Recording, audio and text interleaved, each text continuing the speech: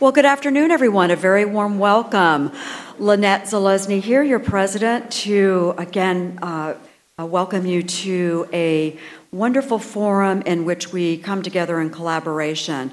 This is our budget forum, and today it is our intention to share with you the collaborative work that has been happening between the Academic Senate and administration on bringing forward a budget book.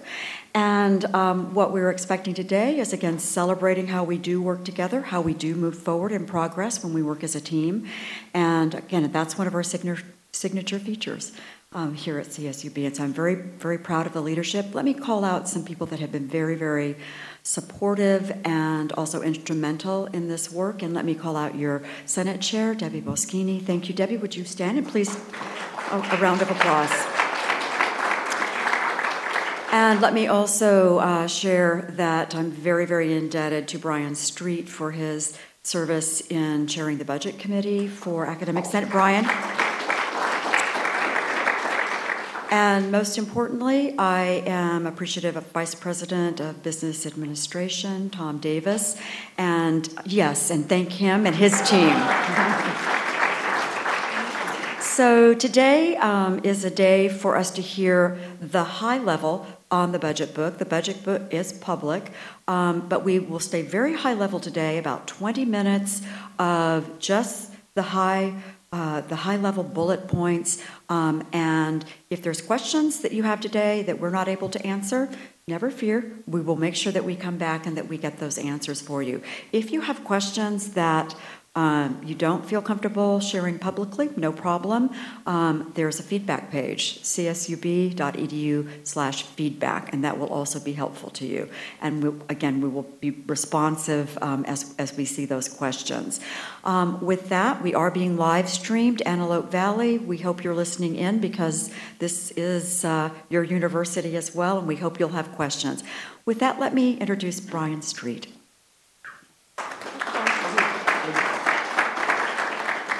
Good. All right. Well, thanks for everyone coming. I know we're hopefully dry. All right. We get finally. I'm really surprised every year when we get rain here because I don't know if it's going to come. So I'm happy to see the rain. I'm happy to see you guys here.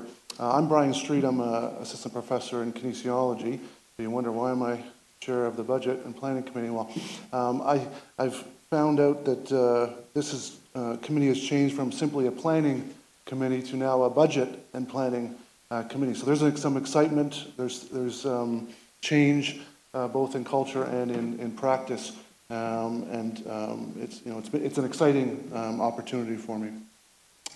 This budget forum, as Lynette mentioned, is in part to bring out some information that we've been working on. Right, there's been some significant changes that's been occurring in the last 24 months that we want to bring to your attention. In part too is so that way you can see what we're doing, but also so that way you can, this is a great opportunity to bring the campus together so that way we can have discussions. We can talk about it. There's a Q&A, right, that idea, so we can talk about it. And the reason being is, I kind of mentioned this idea where the Budget and Planning Committee used to be a planning committee and not a budget committee. And again, this is before my time, but this is, what I've heard.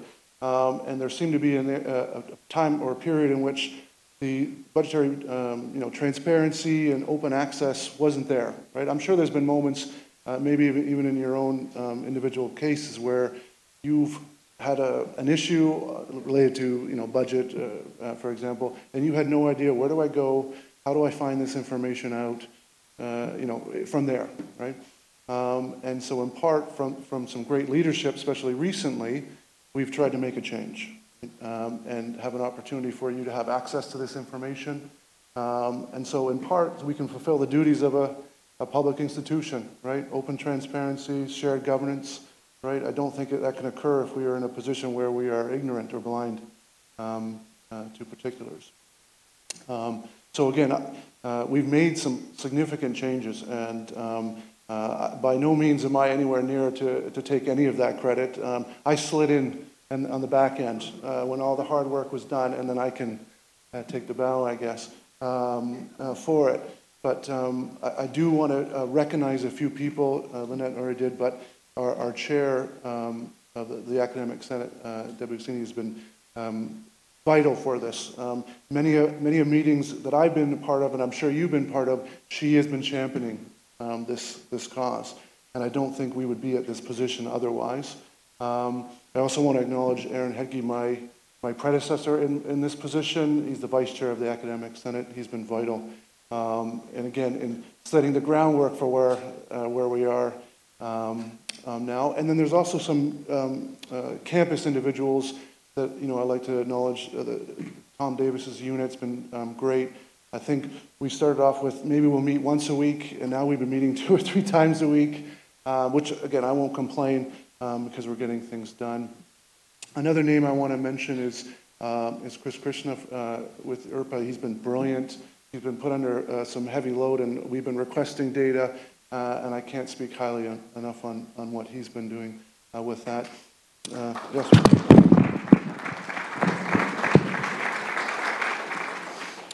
And lastly, and definitely not least, is our new president. All the conversations I've had with her or been involved in, is she has, coming in as maybe as a new face and a new ear and a new eye, is seeing where there changes needed to be made. She's listened, right? She's been there to listen, and in a lot of instances, in particular, this budget book is a great example. That was a very quick turnaround. My expectations were nowhere near we'd be sitting with a 2018 budget book. And so, again, I really appreciate your leadership on that. I think it's been vital for us to get to this position. Yes. And so, what this forum, like I said, is for is an opportunity for us to speak of what where we're at, where we're going, as it relates to budgetary issues. We need to have this opportunity.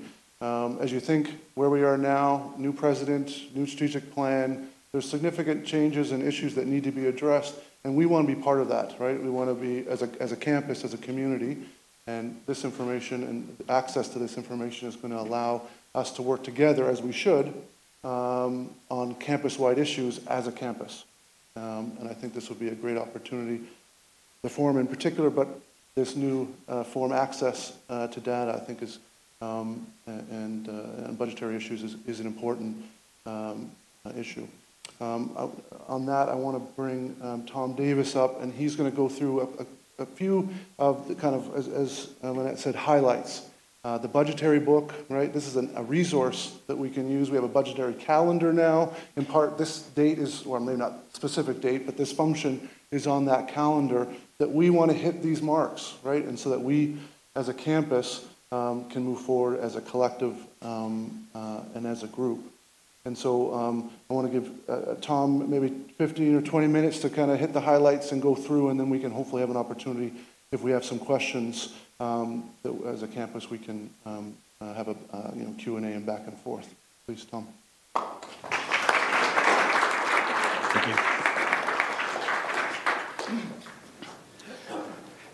Thank you very much. It's a pleasure to have this opportunity to talk with you about the budget at CSUB.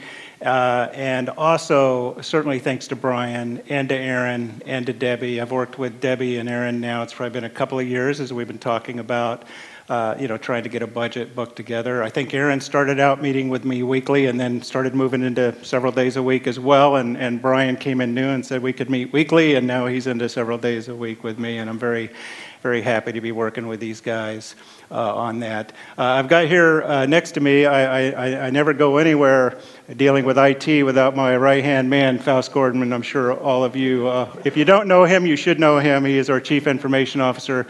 Faust does a tremendous job here at CSUB, and he was very instrumental in helping us to get this budget book, along with Chris, as Brian had suggested, but also Michelle Mills, who is our University Budget Director. She worked very hard on putting this data together, and Tamara Sherman, who also works with Faust and Michelle and Chris on helping to get the visuals right where it would be very user-friendly, hopefully. That's the idea. So again, thank you, Faust. Thank you, Michelle, Tamara. Hello, Antelope Valley. We're glad that you're a part of this as well. People have told me with this, I'm either doing a tech talk, I think, or maybe I'm Tony Stark. the Iron Man. So I'm going with the Tony Stark. So I like that. I just need to get the mask. My daughter, who's an artist, would be proud to see me in a mask.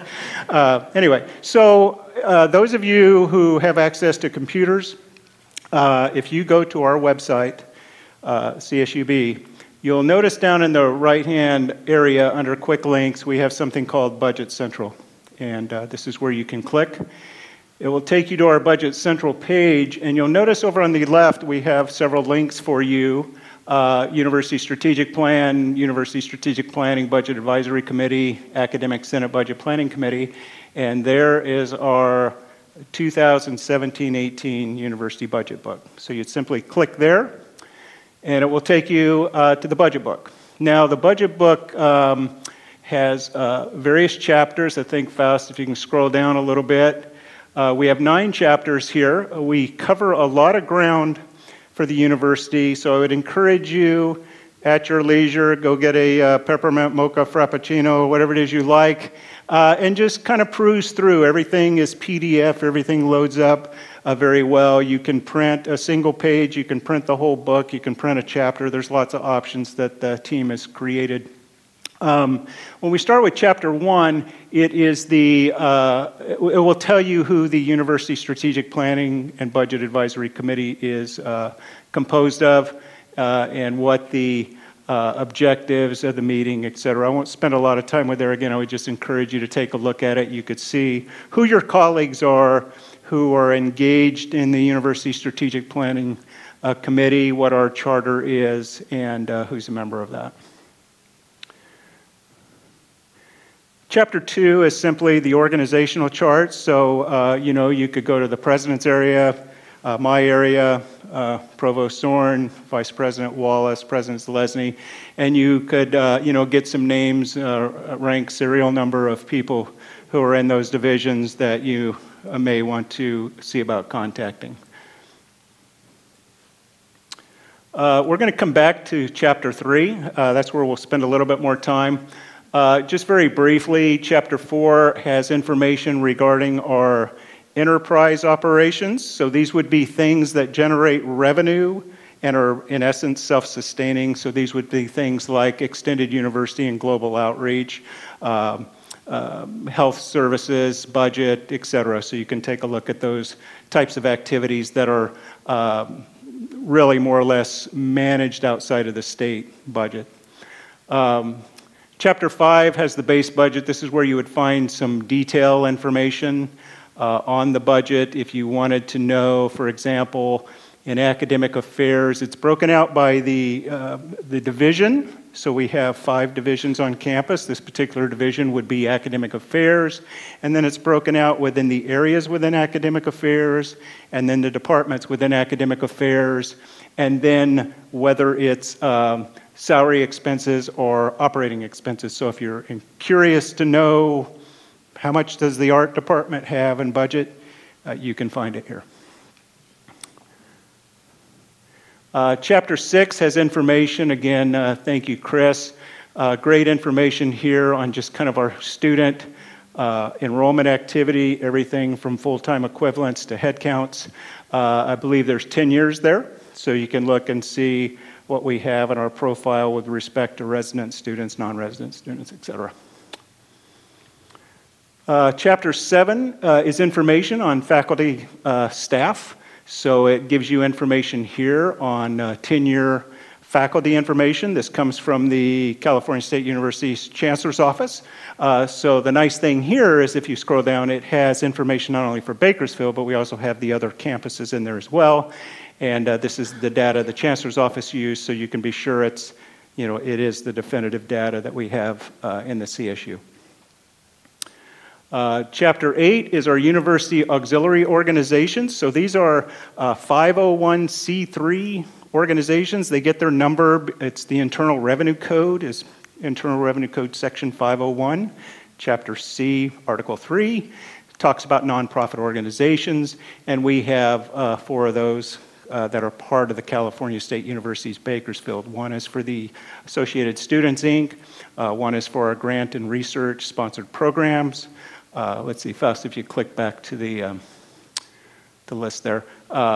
Foundation, and student union. So you can, and what you will find there is when you click there, it'll go to the audited financial statements. So you can see what the definitive data was for that year as attested by our auditors who issue their opinion. Okay, so we'll go back to chapter 3 is where we'll spend a little bit of time. So the first section of this defines the what we call the base budget. And so this represents the total source of funds that we get and the use of funds that we distribute from the state. And it includes a couple of pieces. We get the general appropriations from the Chancellor's Office, which comes through the legislation. We also generate tuition and fee revenue from the students with respect to the portion that they pay. And then we also get money for the state university grant. But the state university grant money is earmarked for the students in the form of financial aid. So we really are what you would call an agency. We don't really get to use that money. It's not like we could take that money and invest it in supplies or hire people and put salaries and benefits on that. It is mandated to go to the students. So when we talk about the base budget includes state and university grants. But when we talk about the net operating budget, that's exclusive of the state university grants. That actually would represent the money we actually have available to do our business here at CSUB. The next section is the shared governance. I don't know if we can reduce that down, Faust. And what we may want to do is pop in and back out so they can see how the link brings them to a particular page. So if we go to shared governance, it's going to bring you to this slide here. What this is trying to do for you is show you in picture form how governance is working at California State University, Bakersfield. So the inputs into the budget process come from the 5 divisions, including the president's office. Within certain divisions, we also get information from other places. So for example, the Vice President of Academic Affairs, Provost Zorn, she not only gets information from her Academic Affairs Council, which is made up of all the folks who directly report to her, but she also gets information from the Academic Senate. And the Academic Senate has 4 committees that help it govern what it would like to do, of which you can see Budget and Planning Committee is the second one to the right there. That's the one that Brian chairs, and that 2 years ago I was asked to be an ex officio, and so I'm an ex officio, as is Provost Zorn. So we serve on that committee. So the Academic Senate will, through recommendations from the Budget Planning Committee, ultimately will send a recommendation to the Cabinet and to the President as to what their thoughts are in the budget process. In my area, not only do my direct reports give me information, everything from human resources to facilities to information technology, but we also have an Information Technology Advisory Council, which is made up of administrators, faculty, associate, student, inc. members. And this group talks about information technology and what is our strategy related to that, and what do we think about technology, and what do we think we need to do with respect to a strategic plan moving that forward. So that information would come to me as the chair, and I would share that with the group. Vice President of Student Affairs, Dr. Wallace, not only does he get information from his team, which includes everything from health services to dining to various things, but also the Associated Students, Inc. will provide information to him from the governing body as to what they think about budget and where we need to go. And then, of course, University Advancement, Vice President Martin gets information from his team. So all of those inputs are brought up to the President's Cabinet, and then we have this University Strategic Planning and Budget Advisory Committee that chats about this, and ultimately information is provided to the President, who, of course, makes the definitive decisions as to what the institution is going to be doing moving forward. So that's just kind of an organizational view of how we govern budget. So if we exit out of there, And now if we come to the budget calendar cycle, Brian mentioned this a little earlier. So you'll note there's actually 3 columns here because 3 different budgets are going on at the same time for California State University budget. The first column is the California State University. So if we come to where we are in December, and we look back a month in November, many of you have been reading in the papers, the LA Times, San Francisco Chronicle, whatever. They're talking about what the Board of Trustees have adopted and submitted to the governor's office with respect to the 1920 budget year. So it's not this budget year, it's next budget year. If we follow the calendar for the California State University, in January, the governor will issue his preliminary budget to the legislation. In February, the legislature will provide analysis of the budget. In March, the CSU has what they call Advocacy Day, and representatives from each of the 23 campuses, we go up there en masse and we meet with all of our legislators that are in our various constituent areas to advocate for funding of support of the Board of Trustees budget for the California State University. In April, there's more legislative hearings. In May, the governor comes out with what is known as his May revision, he or she's May revision. And then in June, the state budget is actually adopted. Once that happens, now we come back into the second column where we're at California State University, Bakersfield. Now we would get the information from the chancellor's office as to what is our budget. So if we come down in our area now, here we are in December, and Brian referred to this, we have on our calendar each December, we would have this budget forum where the chair of the Budget Planning Committee and myself would update the campus as to what's new, what are we doing. When we move into March, of course, many of us will be participating in Budget Advocacy Day. But also during the month of March, we'll be soliciting that information from Academic Senate, from the ASI, from the ITAC, from our direct reports, to get that information so in April we can have the University Strategic Planning Budget Advisory Council meeting, have all the information that's brought for that committee to consider and discuss. Talk about some priorities, and then talk to the president, and ultimately the president would make some kind of decision. Then the third column is the Budget Planning Committee. So remember, that's a subcommittee of the Academic Senate, which Brian chairs. Its cycle, of course, really only runs from September to April, May, because that's when faculty is here.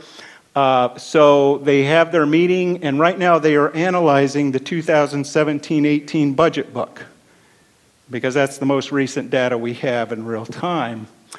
They will analyze that, and then in February, they will make whatever their recommendation is going to be to the Academic Senate, who then in March will deliberate and ultimately get a recommendation. And then they will also let us know in April, before they break for the summer, they will let Provost Zorn and myself know, is there anything additionally they might want to add to the budget book, or not add to the budget book, but maybe just some additional data that they found during this cycle might be helpful to know, and perhaps could we do that? And so we start the cycle all over again. The next item here is the base budget operating fund. So this is a really nice report for you to go and look at. And what this report shows is, well, where did the money come from in 2017-18? And you can see that the base budget was $130 million.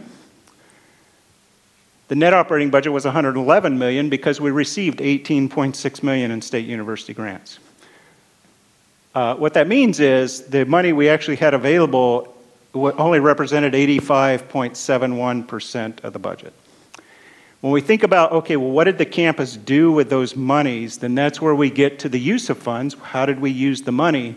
Well, the way we allocated it in 17-18 was 40.3% of the base budget went to academic instruction, 53.18% went to academic affairs, including the amount that went to instruction.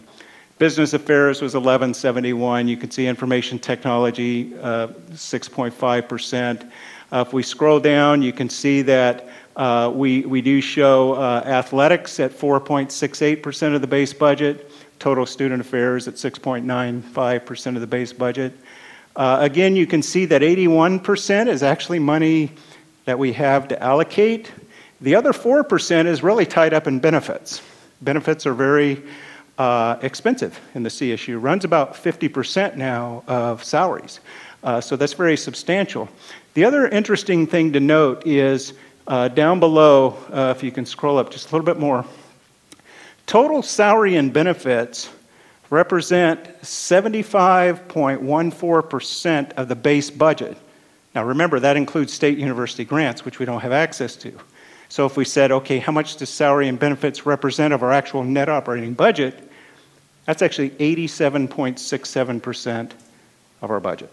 So we are very well invested in our people, which makes sense being higher education. But it does create challenges for us, right? If we run into budget issues, we don't have a lot of discretionary money that's non-personnel related to address any items we may have. So, all right, so we back out of there. And then lastly, budget salary allocation. This is a nice chart that shows of that 87% salary and benefits, where does it go? I don't know if you can close that down a little bit. What this shows is 50% of it is invested in our faculty, 32% is invested in our staff, a little over 15%, 15.63 management personnel, and a little shy of 2% is student activity. So that's a broad, quick view of where we are with the institution. I think you can scroll back there. So with that, I'll just pause and, Brian, we can fill any Q&A you all might have, and we're happy to answer any questions. Again, thank you for your time. Again, I encourage you to go to the website, spend some time, noodle around with it. If you have questions, feel free to contact Brian or myself. And please come to the mic. Bruce, we're going to let you come up. Please identify yourself. Thanks so much. I'm Bruce Hartzell. Can you tell us where on the site we can find actuals and where we can see where things balance out in terms of budget versus actuals? So the actuals would show up in the, if we scroll down to the base budget operating by department account, that will show you, well, I apologize. That'll show you the original base and the final budget. Difference between original base and final budget is the original base is your reoccurring budget you get year over year. Final budget will include things if you get allocated one-time monies for something, or if you had open purchase orders. Actuals will actually be showing up in Questica. I forgot to mention that as a product. We are in the process of working with California State University Northridge and Cal Poly to bring out this software tool called Questica. We had hoped to bring that out a month ago, but we identified some programming issues into the software, and we didn't want to roll it out with known errors. And so we are now, I'm working with the other two CFOs from those campuses to get the data. But Bruce, that's where you would be able to go and look at actual activity compared against the budget activity. And you'll have great drill down capabilities with that to be able to look much like this report here. You'll be able to go down to the department level, salary, benefits, operating expenses. And we're very anxious to get that out. We look forward to getting that out, but we want to do it right. My best guess right now would be hopefully before the end of this fiscal year, we'd get it out sometime in the spring. Is kind of where we're at. I have a call this week actually with my colleagues, and then we're probably going to get the teams together and sort out a couple of things. I guess the best way I could say it is we've kind of marched. We started on the 1 yard line. We're like 1st and 10 at the other folks' 20-yard line, and we got to punch it into the end zone. So we're pretty close. We've made really good progress, but again, we want to make sure it's right as best we can. We know there's going to be things folks will identify, but that's where we're at with that. Great question. Thank you. Any other questions? Yeah, so please go to the mic, John.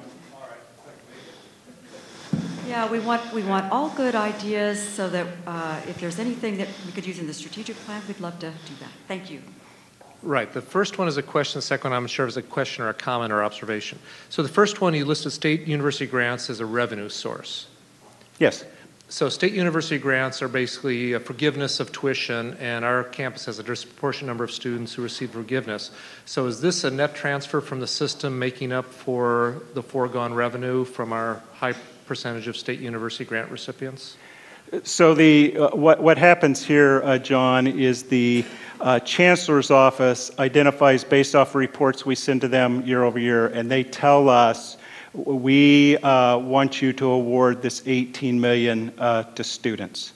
And then, so they give it to us as part of our funding, but they earmark it specifically for awarding through the state university grant mechanism, so which we turn around and we do that. And so each year we have a report that Michelle files with the Chancellor's Office to show what the actual awarding was. So in essence, it's yes. So they're actually funding the state university grants at some percentage for our campus. It's not all. Yeah. Okay, so the second one is I really like the calendar there. I'm assuming that's aspirational because I don't remember that reflecting what we've done in the past. That's correct. What we're planning to do? Come here. Okay, perfect. Yeah. Okay, that's exactly right. So did everybody hear that question? He was asking about the calendar. Remember, this has been a moving target. This has been something that certainly Aaron and Debbie, myself, Brian, last year we kind of got a lot of this kicked off, and now we're trying to get it in the rhythm. And I will say there's going to be adjustments to this as well. Certainly with President Zelezny here, she needs the opportunity to kind of look at this and absorb it. And then she'll have some ideas, certainly as we make sure we're tying into the strategic plan, because budgets don't make any sense without a strategic plan. So this is going to be very critical that we understand the feedback that she receives from the community and the direction we adjust with the strategic plan, and certainly the budget process would then fall in line to help support us moving forward as an institution. So yes, it's aspirational. I think it's in pretty good shape, but yes, we'll have some tweaks as we move it along, and then eventually we'll get into a rhythm where we're all feeling pretty good about where we're at. Is that a fair statement, Aaron, Debbie? Yeah. Any other questions? No? Anything from social media? Jennifer, I know we're tracking social media to see if anybody has any. If you have any questions out there, Antelope Valley or wherever, feel free to email them in. Nothing? Okay. I thought budget was going to get a lot of questions. Bruce, go ahead. A much more detailed question. If I understand correctly, we got something like an extra $1 million+ specifically earmarked for tenure track faculty.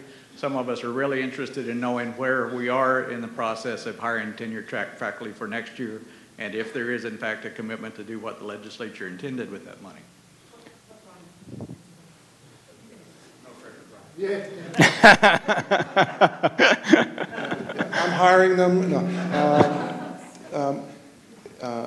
There's an email that we put out that the president allocated 6 positions, which I think as a group we worked it out, and it was about $830,000. There was an additional 1.52 million. So just to be clear, Bruce, there's kind of 2 sets of numbers here. No, I want to make that clear. There's additional. There's $1 million of funds that was allocated, left to be allocated, that the Budget and Planning Committee to the Senate last year said if there was any additional funds, those funds would be a priority towards tenure track faculty. And then there's a $1.52 million allocation to again new faculty hires that is part of the GI 2025. So those are 2 separate entities. So at this stage, we have 6 new hires that will be in the pipeline. I'm not exactly sure, Dr. Zorn, is there one for each campus? Sorry. What's on that campus school, sorry? There's one for each school. Yes. So that's 4. Yeah.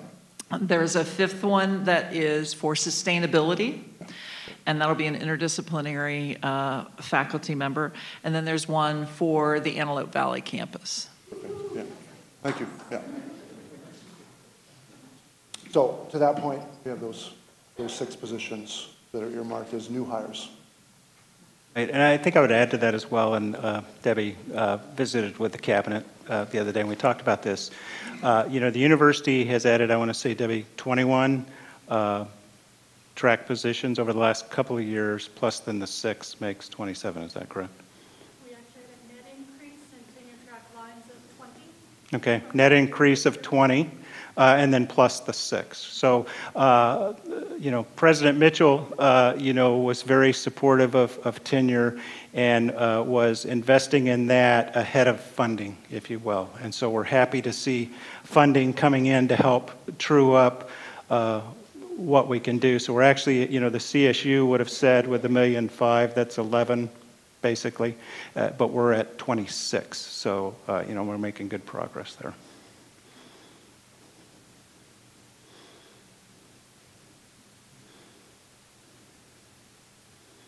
Any other questions?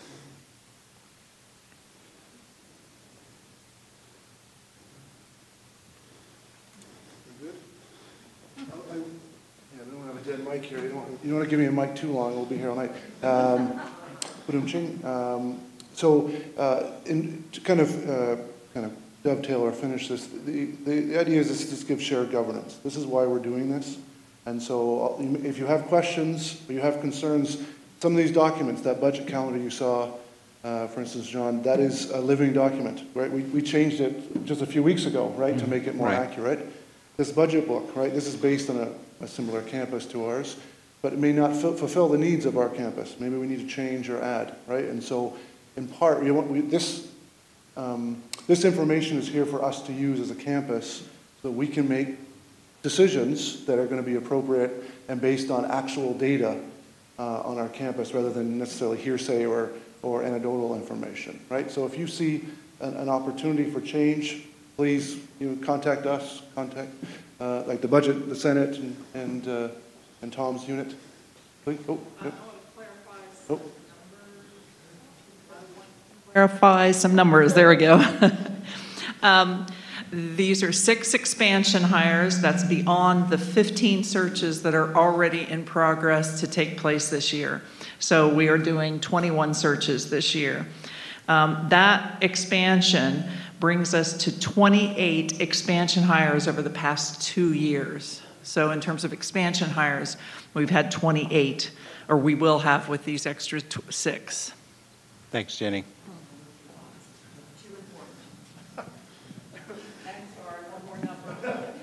Number, and that's going to bring the total of expansion hires over the last 3 years to 34. Yeah, this is for my Senate colleagues, Brian and Aaron and Debbie. If the Senate actually is going to weigh in on the budget and be able to do that, I suggest the timeline needs to be pushed forward a little bit because there's going to be a lot of discussion in the Senate as well as in Budget Advisory or Budget and Planning Committee. So having done this at the state level, I know there's a lot of debate on these things, and so we're going to have to start working on that as soon as we get some numbers.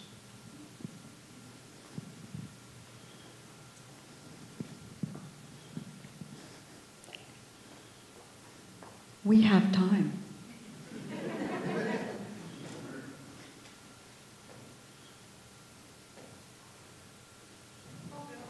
Thank you, Debbie.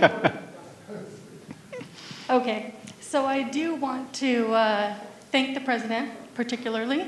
She came in and on very short notice, instead of pausing and saying, let's take a look at what we're doing, she said, oh no, we need budget transparency. So we made an immediate, not only sustained effort with her support, but she accelerated our progress. So I want to thank her for that.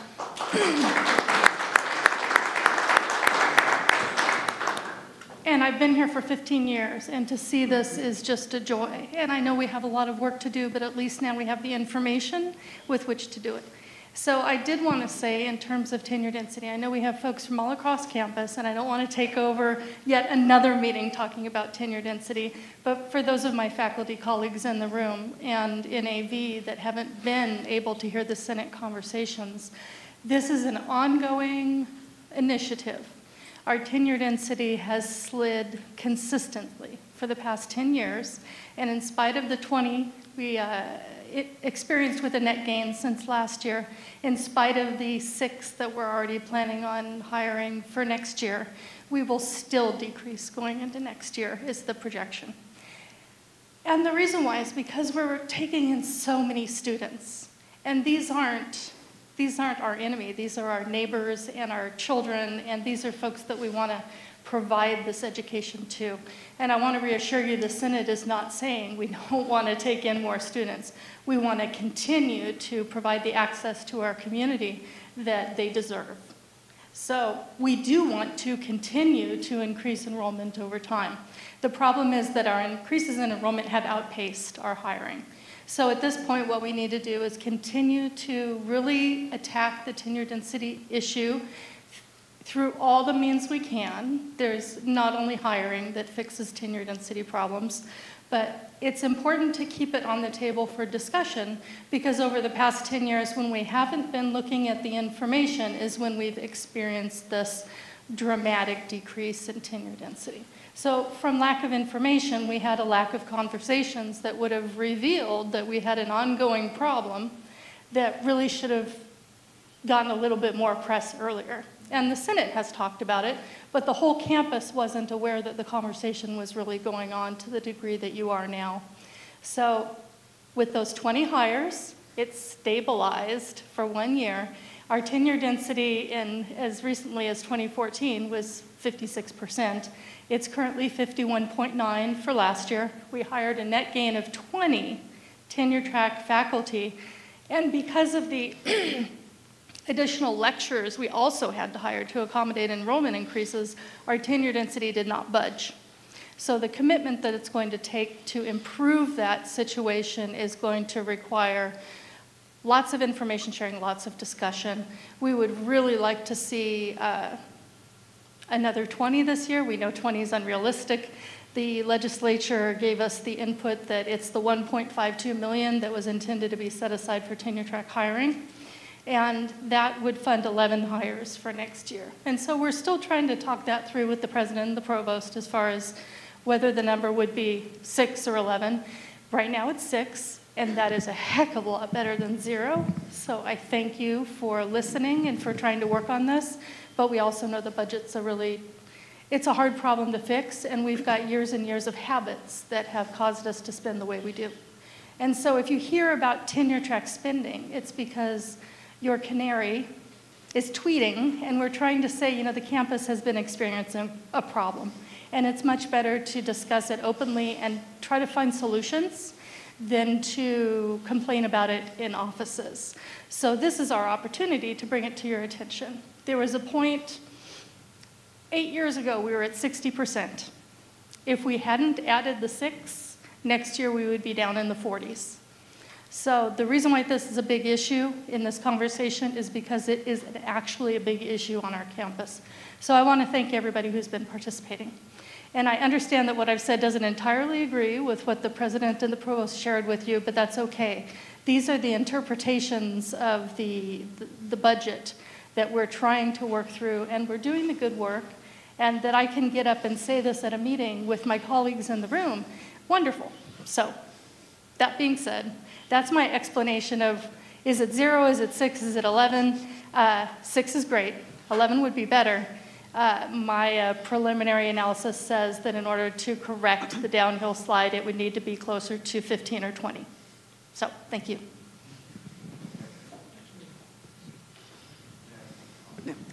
Thank you, Dr. Kegley. And by the way, actually, I think we are actually on the same page. We know it's a serious issue. Yeah. So we're gonna say that we're in the same work together. Thank you, Dr. Yeah, Kegley. I just wanted to say, on the statewide Senate a number of years ago, we had a task force that analyzed the different roles and responsibilities of faculty And I think we need to recognize that part of our problem also is that our number of faculty have to cover a number of roles, including, and there's release time, and that takes faculty out of the classroom, and then that leads to hiring of lecturers. And so I'd like to see us really sit down and look at what our faculty are actually doing and what we want to invest in with faculty, because we have all these responsibilities, and some small departments have lost faculty to do very important roles, but they have nobody to teach. And so then you bring in part-timers, and I think this is an important part of the analysis.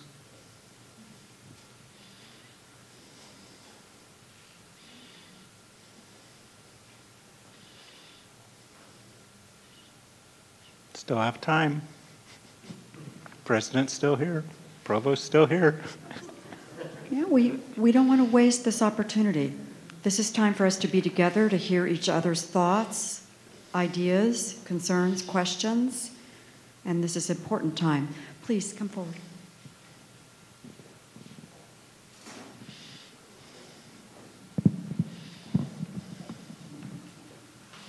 Hi, Randy Schultz, Antelope Valley. Hi, everybody.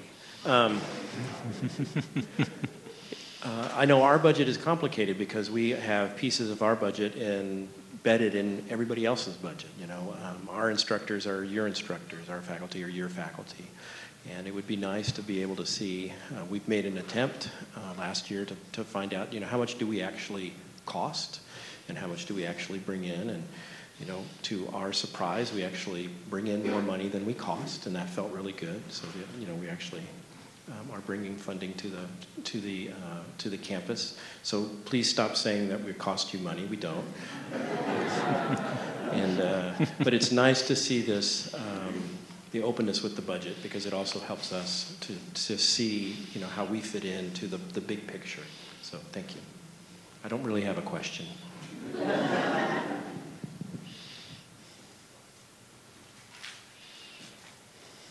Hi there, I'm Elaine Correa, and I was just wondering, we've been speaking a lot about the faculty, and I'm, of course, a faculty member, so I appreciate that, but I do want to be cognizant of other people in the room, such as the staff. And I'd like to know, in terms of the budget, what are the projections for staff? If you could give us any ideas. You mean as far as additional staff? We really don't have any plans on that right now. As you know, we don't have a lot of resources. We don't get a lot from the state, and we certainly, as Debbie articulated, we are very cognizant of the tenure issue. We're very cognizant of our students. We care about our students first and foremost. It's about the students. It's why we exist. It's why we do what we do. And so from the staff perspective side, you know, we're always have been asked to do a lot with little, and we continue to do that. Sure, there are needs, and we try to address those when they become critical.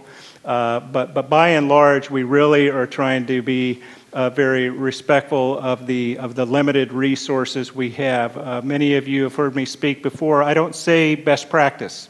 I tell my team best in class, because best in class assumes a resource limitation. Best practice, if you have the money, you can do it. But if you don't have the money, what can you do organizationally, through technology, through process improvement, to be as efficient as you can to support the enterprise, which is a teaching and learning enterprise for our students. So we do get the requests, certainly, and we typically deal with them on a one-by-one fact and circumstance situation based on the criticalness of the need.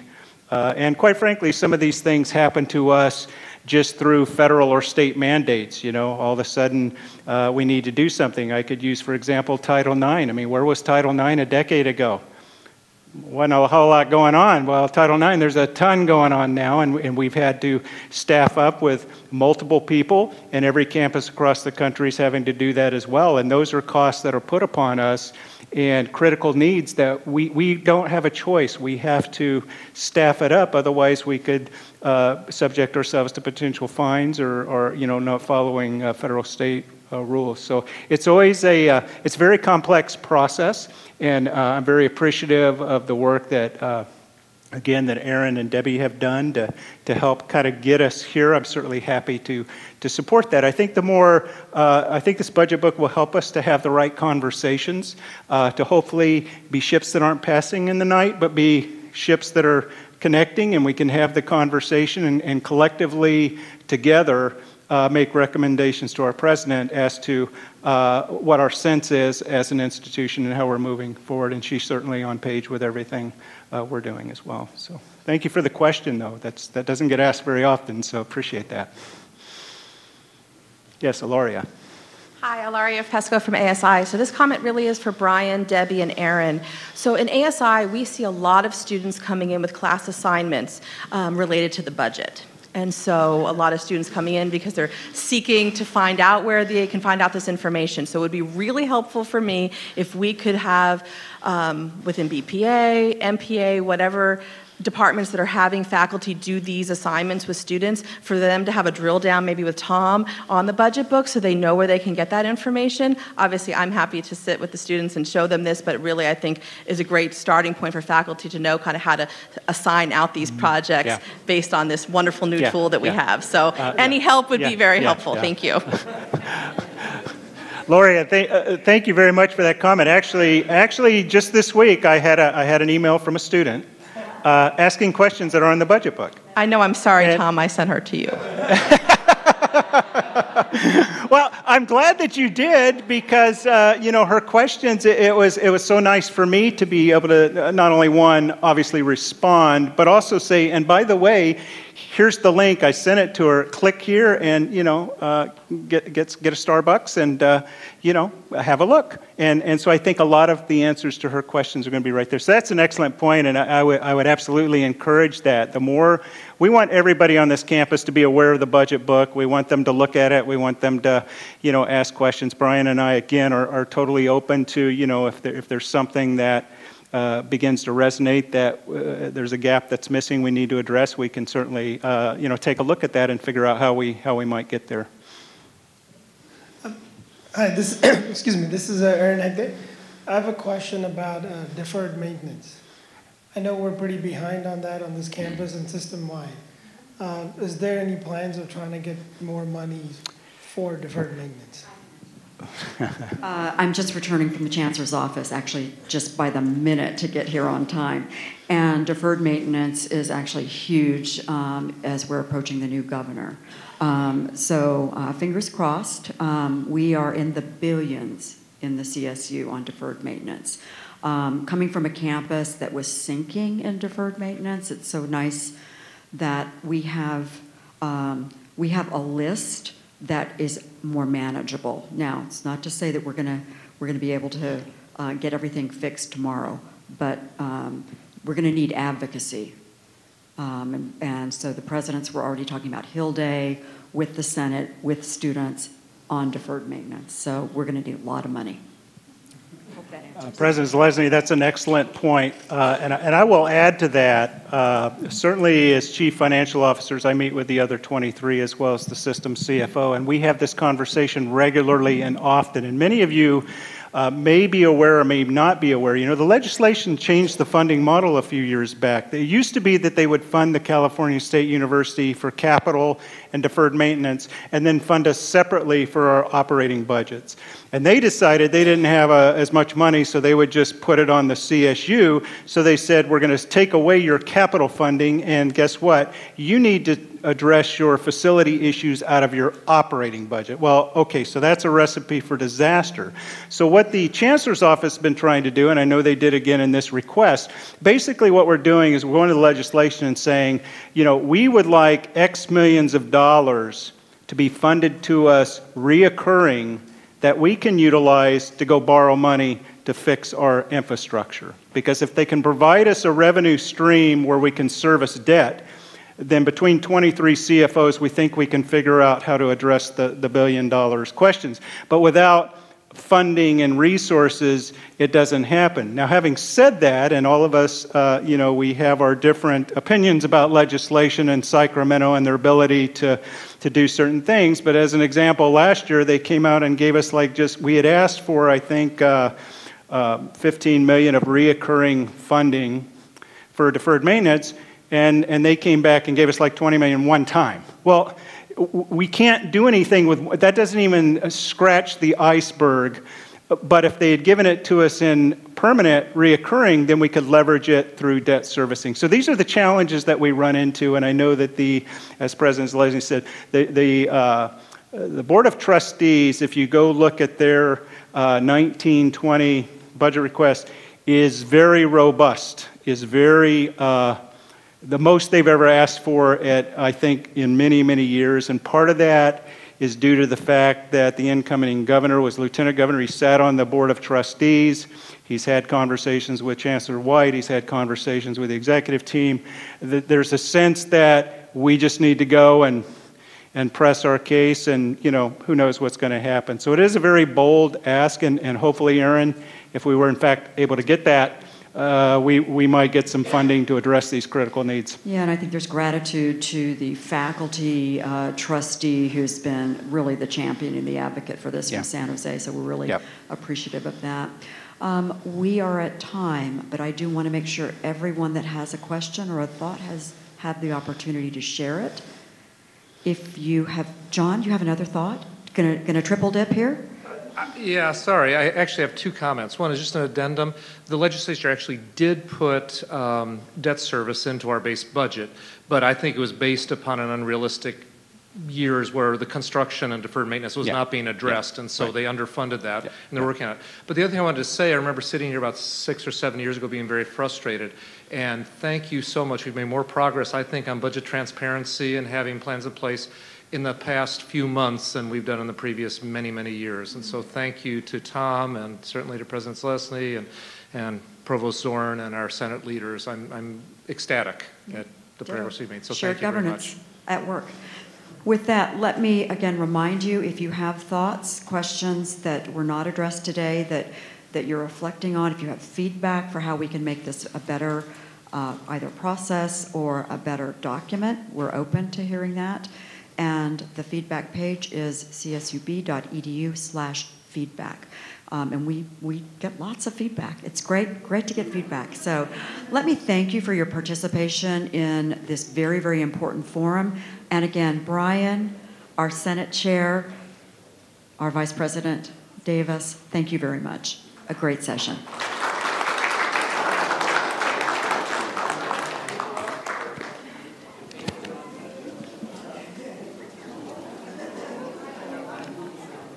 Thank you.